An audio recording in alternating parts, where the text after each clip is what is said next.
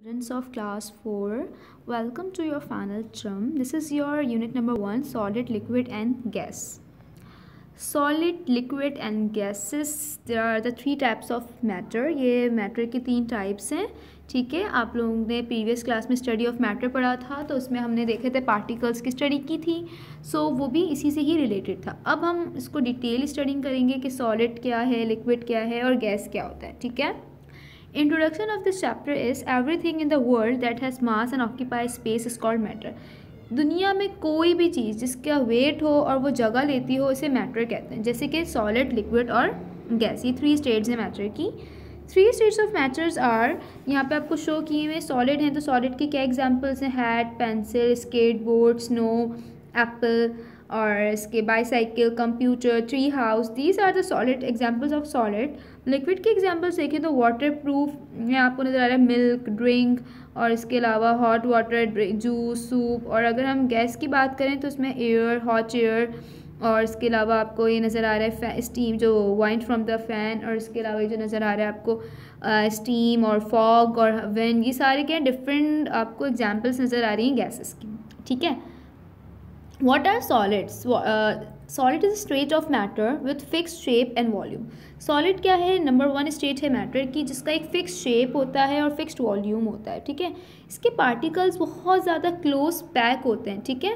They can vibrate, वो vibrate तो कर सकते हैं बट फ्लो नहीं कर सकते. आप देखें इसके पार्टिकल्स कितने ज़्यादा आपको नज़र आ रहे हैं कि एक दूसरे के साथ ज्वाइंट हैं. ठीक है. ये वाइब्रेट कर सकते हैं बट फ्लो नहीं कर सकते.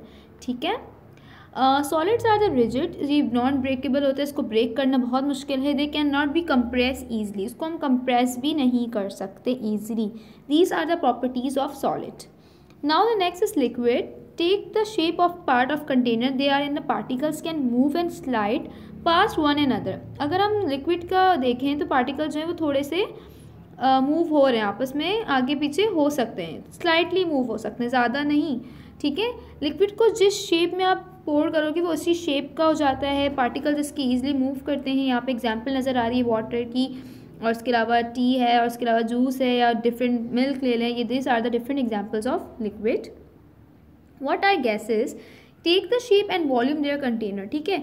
इनका कोई शेप और कोई वॉल्यूम नहीं होता. इनके पार्टिकल्स पूरे ईजिली मूव कर रहे होते हैं. लॉट्स ऑफ स्पेस होते हैं इनके पार्टिकल्स में, फ्लो जिसकी वजह से ये लोग ईजिली कर सकते हैं. अगर हम यहाँ पे देखें तो these are the particles of gas जो ईजिली मूव कर रहे हैं. ठीक है. सो ये आपको सॉलिड, लिक्विड और गैस की तीन डिफरेंट पार्टिकल्स की मूवमेंट आपको पता लग गई है. ठीक है.